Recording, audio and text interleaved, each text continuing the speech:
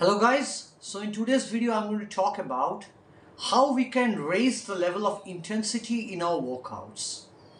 And the answer is very simple. I think you already know it. It's only by cutting back on volume. Now why is it, or rather why does it work in that way? Let me explain. First and foremost thing, think about our ancestors who were hunter-gatherers. Now whenever they used to scourge for food, what used to happen was they often needed to hunt, and for hunting they needed a huge amount of energy, a huge intensity within a small given period of time.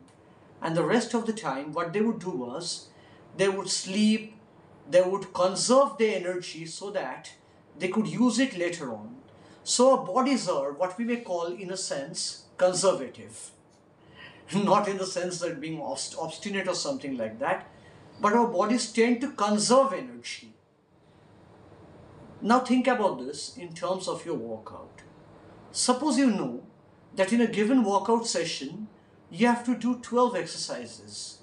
Now when you are doing the first few exercises, let's say the first 3 exercises, subconsciously, your mind will be thinking about how your body can conserve energy for the remaining exercises. And what happens as a result of that? The first few exercises, you will hold back a bit.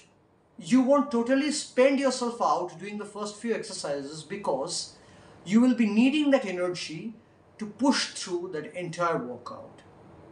Just like our ancestors, they used to conserve energy by sleeping for the energy that they needed while they were hunting or they were moving from one place to another in the hunting-gathering lifestyle.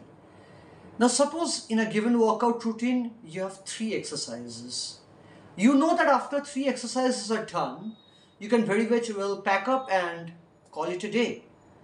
So what will happen? For these 3 exercises, you're going to give it your all and you will train your balls to the wall.